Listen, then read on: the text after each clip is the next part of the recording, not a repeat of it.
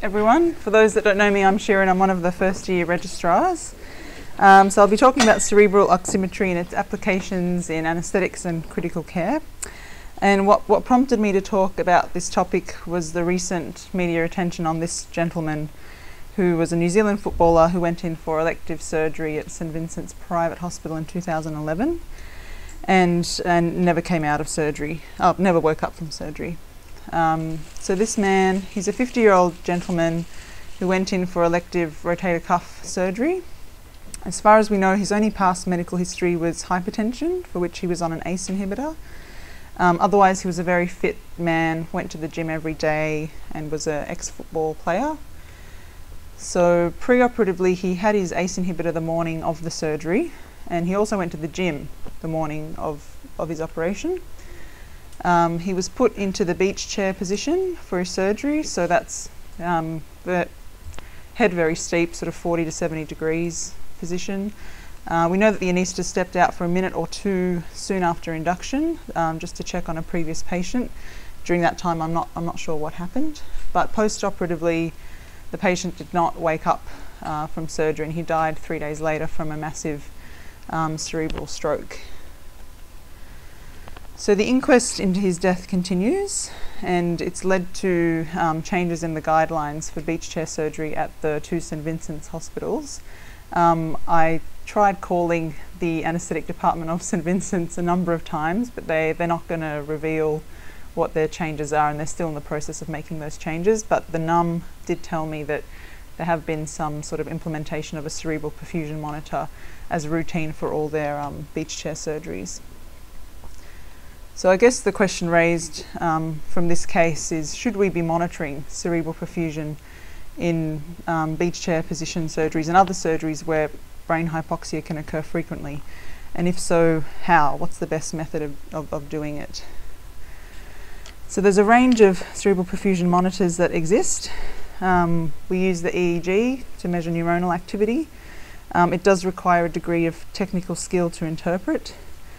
Transcranial Dopplers, which also need some technical skill, and it can't be achieved in all patients because you need that temporal window. There's somatosensory evoked potentials, which can measure the brain's response to a peripheral nerve stimulus, and again that requires some skill in interpreting the result. There's jugular bulb oximetry, which provides a good global measurement of saturation in the brain, but it is invasive. And there's carotid stump pressures that are used for carotid endarterectomy surgery to decide on when to insert a shunt. And then we have NIRS, or near-infrared spectroscopy, or cerebral oximetry. And the main advantage of this technology is that it's non-invasive. It gives you a continuous real-time reading of the brain saturation levels, and it requires minimal skill to interpret. So for the rest of the talk, I'll be going through the principles of NIRS, some of the limitations inherent in its technology, and the clinical applications in various surgeries, and also a little bit in critical care. So, near-infrared spectroscopy is based on the transmission and absorption of near-infrared light as it passes through tissue. We know that body tissue is relatively transparent to light in the near-infrared spectrum, even bone. And certain molecules of interest like hemoglobin and oxygenated hemoglobin have distinct absorption spectra in the near-infrared range. Now the technology is similar to pulse oximetry in that it uses differences in light absorption between your hemoglobin and your oxygenated hemoglobin to measure regional saturation. In pulse oximetry, you've got light at these troughs. Light absorption at these troughs are subtracted from light absorption at these peaks to give you an absorption characteristic of pulsatile or arterial blood. And all these this DC component, or this so-called perfusion index component, is information that's thrown away from the pulse oximeter. But that's exactly the information that the cerebral oximeter uses into looking into the entire non-pulsatile field to derive tissue oxygen saturations. Now the N number for the cerebral oximeter is more venous weighted, than arterial, because it collects that entire return signal rather than focusing just on the pulsatile element. I thought I'd go into a little bit of light physics to do with light absorption and scattering. So in an ideal situation in figure A, the only cause of light attenuation between the light source and the detector is absorption by molecules that we call chromophores. This is essentially Beer-Lambert's law, which states that light attenuation is directly proportional to three variables. So the distance that the light travels between the light source and the detector, the concentration of your chromophore, and the absorption coefficient of the chromophore. And from that, in this hypothetical situation, you should be able to determine the hemoglobin concentration.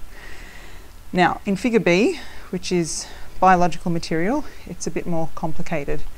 And you get a lot of losses of your photons due to scattering, and that's a major contributor to attenuation of light. So in the adult head, scattering attenuates near-infrared light to such an extent that it cannot pass across the whole head. And this diagram is my attempt at showing near-infrared light being emitted at one end and then being lost due to scattering and never actually reaching the photodetector at the other end. So most commercial devices use a modified application of Beer-Lambert's law to take into account scattering, and they use a thing called spatially resolved spectroscopy or multi-distance spectroscopy, which is a bit beyond the scope of this talk and my brain. So the typical cerebral oximeter, you have your light source. So you have your laser light source, and it usually has two photodetectors, one that's placed about 1 to 2 centimeters away from the light source, and that primarily detects, it collects information from the extracerebral tissue, so bone and scalp. And you have another electrode, photodetector, that's placed about 5 centimeters away, and that detects, that picks up light both from extracerebral tissue as well as deeper brain tissue. And then a subtraction algorithm is used to try and find the saturation of just the brain tissue of interest. So there's a variety of monitors that exist on the market, and they're all very rapidly evolving. They started off as ipsilateral monitors, now there's bilateral monitors. I believe Semantics is the most common brand that's used in Australia, and it's the most common one that's used in research. And in Australia, cardiac surgery is where these devices have had the highest degree of uptake. And they're about, I've been told they're about $150 each, and disposable use, of course. So some of the limitations of NIRS is the lack of standardization between the different commercial devices. One of the problems with having so many different manufacturers is that algorithms vary between systems, and some manufacturers don't actually publish their algorithms, making it hard to validate data and also to compare data between devices. Other limitations include other molecules that travel in the path of the light that contribute to the NIRS readings. So things like skin pigmentation can alter absorption, the presence of bilirubin. When NIRS is used for peripheral tissue, because it can be used for peripheral muscle, the presence of myoglobin can confound the absorption readings. And it does only measure the frontal lobe, so you can argue that it's not a true global assessment of cerebral perfusion. Also, pathologies such as subdural hematomas, extradural hematomas, and edema can also confound the measurements. Now, there's a very, very wide variation in what's considered normal cerebral saturations, and it's estimated to be anywhere between sort of 65 to 75%. So it's been suggested that the cerebral oximeter is best used as a trend monitor rather than using absolute thresholds to detect cerebral ischemia. There's no gold standard to validate this technology, and one of the other limitations is well, what is the correct intervention that should be taken if your cerebral sats do drop? So there's this absence of a defined protocol to treat a drop in sats. This is an example of an algorithm used if you do get a drop in your cerebral saturations. So you do things like check the map. If the patient's hypotensive, you treat and find the etiology. If that's normal, then you move on to systemic saturations. If that's abnormal, you treat it and find the etiology, etc. You know, and if you're hyperventilating the patient and causing vasoconstriction, then you should correct the hyperventilation and normalize their CO2 levels, etc., etc.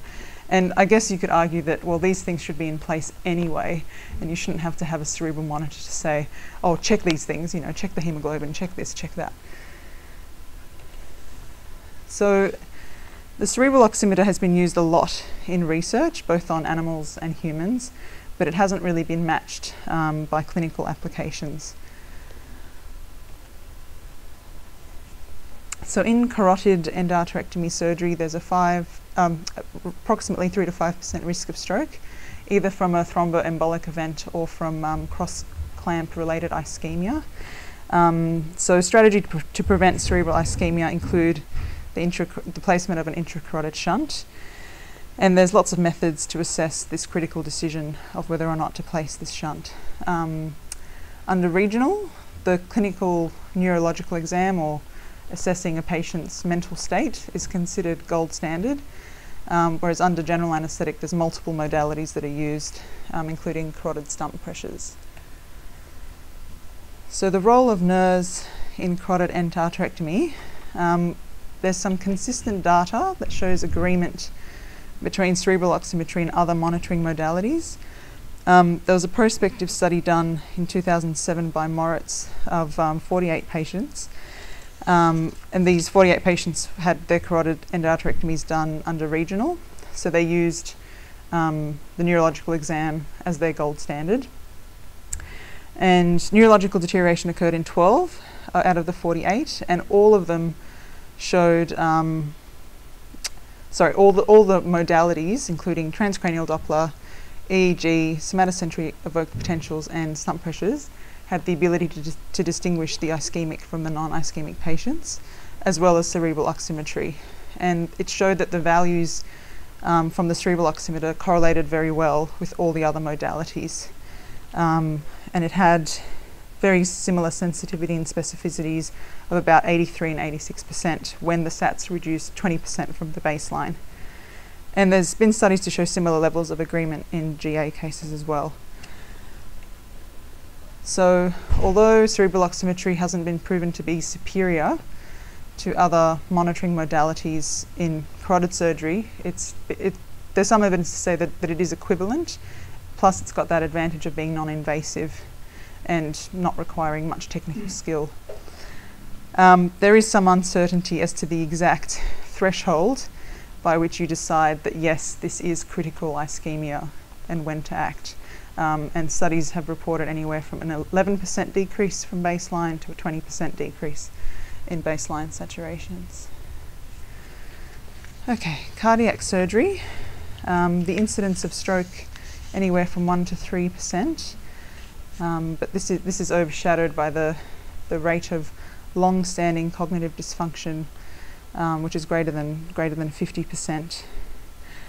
There was a landmark study done in 2007 by Merkin and colleagues, where they randomized 200 patients undergoing cardiac bypass to either cerebral saturation monitoring with an active intervention protocol, and that protocol aimed to maintain the cerebral sats greater than 75% of the baseline, or they were randomly assigned to a control group where the screen was blinded to the anaesthetist and recorded in the background. So there was 100 patients in each group, so 100 patients being intervened and 100 patients just being recorded blindly. So these were the types of interventions that were undertaken to restore the cerebral saturations back to near baseline. Out of the 100 patients, about half of them, so 56 of them needed some sort of intervention. to restore their saturations, and the majority of those 56 needed 3 or more interventions to bring their sats up, with an overall success rate of 80%. And this is just a table showing the outcomes of the patients in the control group that had no intervention versus the intervention group. And whilst there was no difference, well, there were more strokes in the control group than there were in the intervention group, but that wasn't a significant difference. There was significantly less major organ morbidity and mortality in patients who had their cerebral monitors, their SATs monitored and acted upon, compared to the control group. So the interventions undertaken to optimise cerebral perfusion may have a beneficial effect on perfusing other organ systems and improving clinical outcomes in that way. Yep, I just said that. Okay. And just out of interest, I've included this, this recent prospective observational study, which was done on over 1,000 patients undergoing bypass surgery. And these patients just had their pre-operative cerebral SATs measured, so nothing intraoperatively. And it just found that those that had low pre-operative cerebral saturations correlated very strongly with post-operative adverse events like renal failure, cardiac dysfunction and death within 3 days.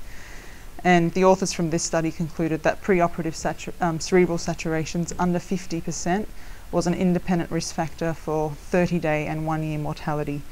So perhaps pre-operative cerebral saturation measurement may be a useful risk stratification tool in patients undergoing bypass.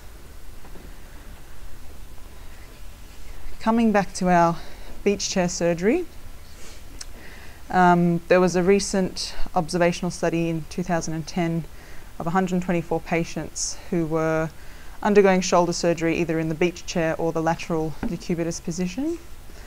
And cerebral saturations with greater than 20% drop from baseline occurred in 80% of patients in the beach chair position, compared to 0 of those lying in the lateral position.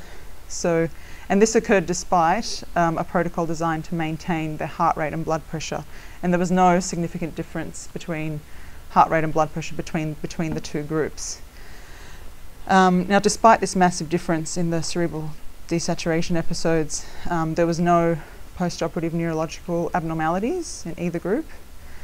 The actual incidence of post-operative neurological damage in beach chair surgery has been estimated to be about 3 in 100,000.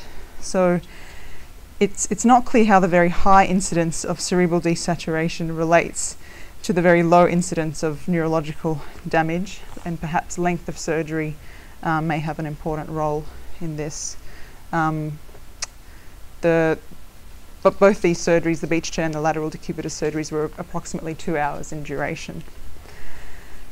So the role of NERS in monitoring and preventing cerebral ischemia in this surgery is really unclear. There's not much evidence for it. Now, moving on to acute brain injury. The investigations are solely observational. Again, reasons being lack of a gold standard to compare NERS measurements to, as well as pathological factors that interfere and invalidate some of the assumptions based on the NERS-derived algorithms. Having said that, there's been recent interest in using NERS to detect cerebral vasospasm in the context of subarachnoid hemorrhage.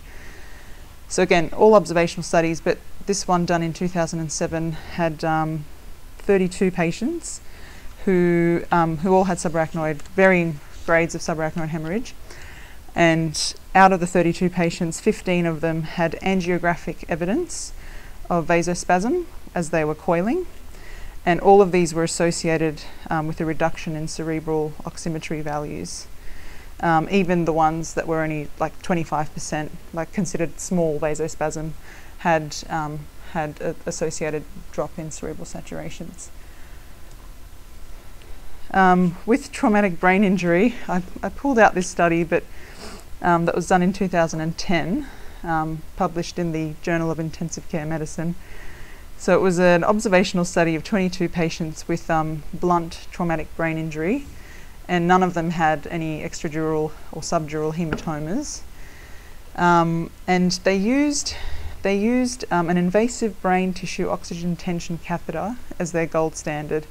I've never seen this catheter used. I'm not sure if it's used in the ICU here, but that was their gold standard. And they found that if your cerebral SATs dropped below 60%, that was moderately accurate for predicting severe hypoxia, as measured by the invasive brain tissue oxygen tension catheter, with sensitivity specificity around 73 and 83%. However, cerebral oximetry was really poor at detecting moderate cerebral hypoxia based on the invasive catheter. So to summarise, cerebral oximetry monitors, they're still a maturing technology, and they come with a lot of limitations. We know that they can detect clinically significant desaturation events, but there's an overwhelming lack of data demonstrating improved clinical outcomes with its use. Any questions?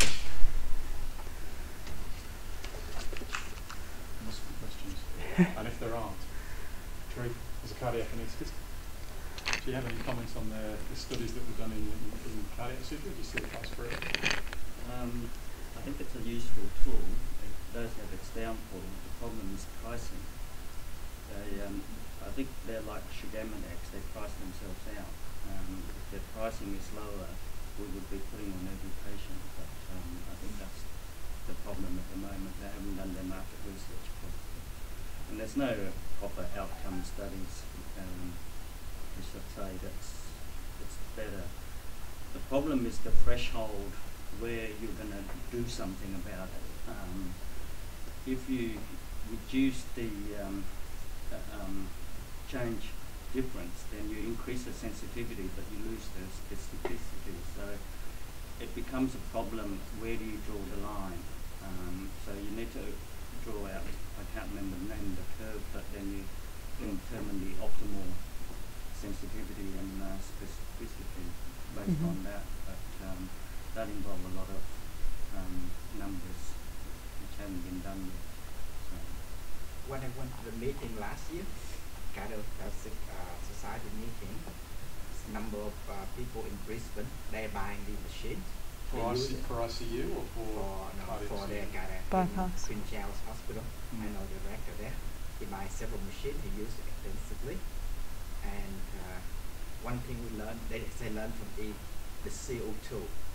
It's highly correlated with the saturation. You know how we ventilate the pipe, we don't take much attention when CO2 over 30. In fact, you know, between 30 and 40, there will be a strong correlation. If you over-ventilate the patient, that cerebral saturation will drop significantly. Something we learned from it. Yep. But what I don't understand is, you keep mentioning the lack of gold standard. When they first designed the equipment, they must have animal evidence.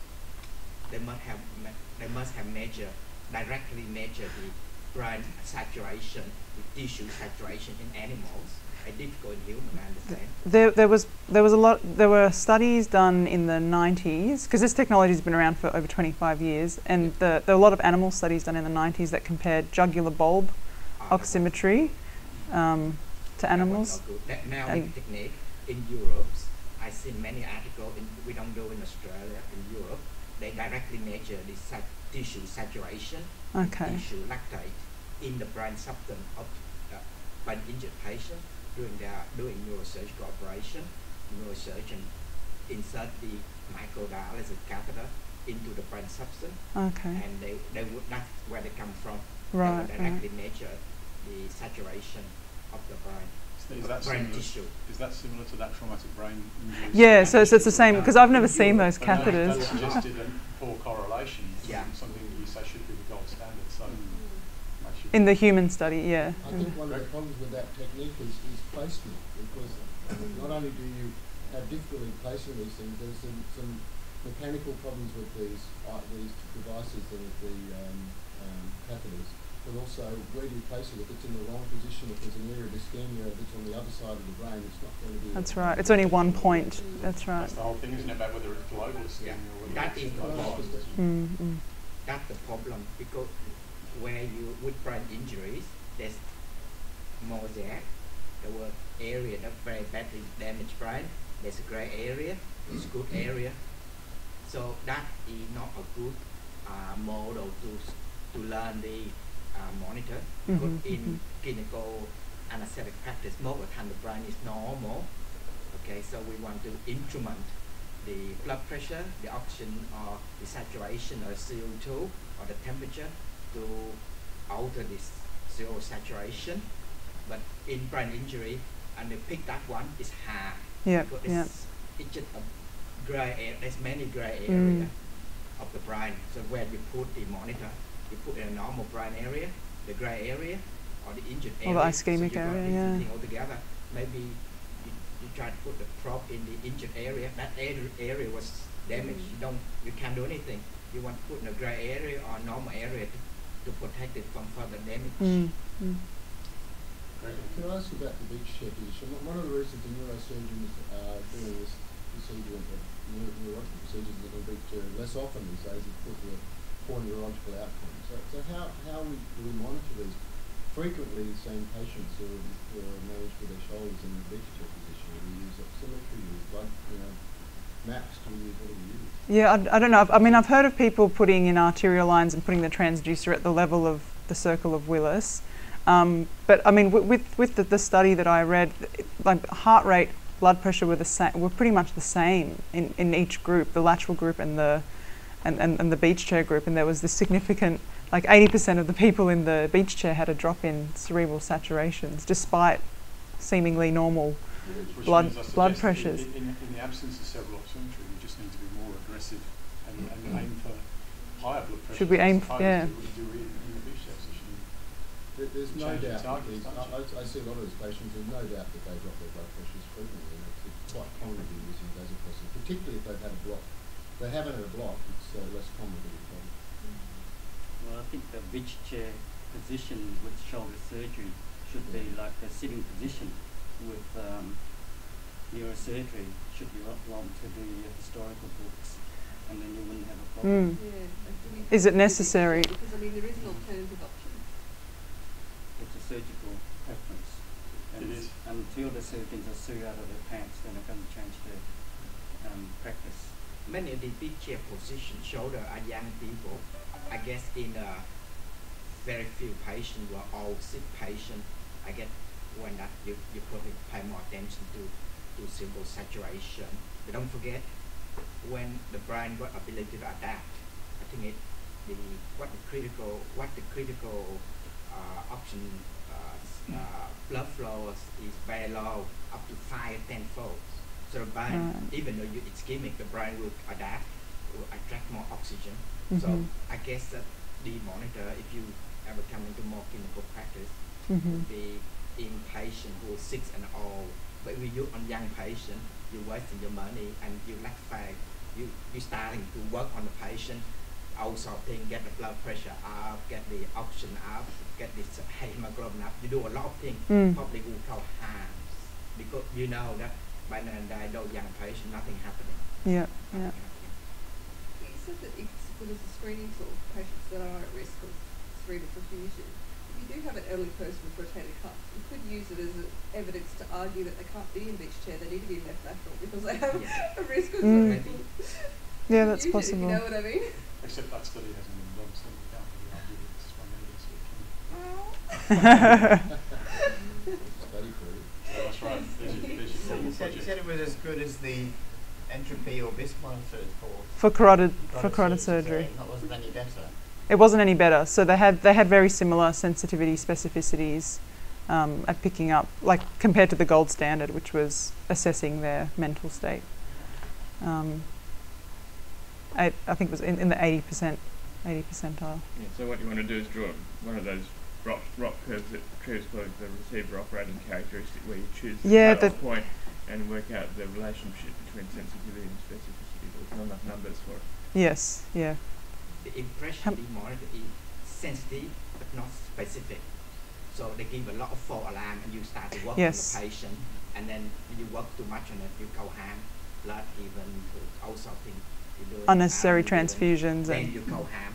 So yeah. how do we pick patient? I got a feeling that maybe on a sick old patient are probably Mhm. more used, but you use on our young patient, you start to go harm. Mhm.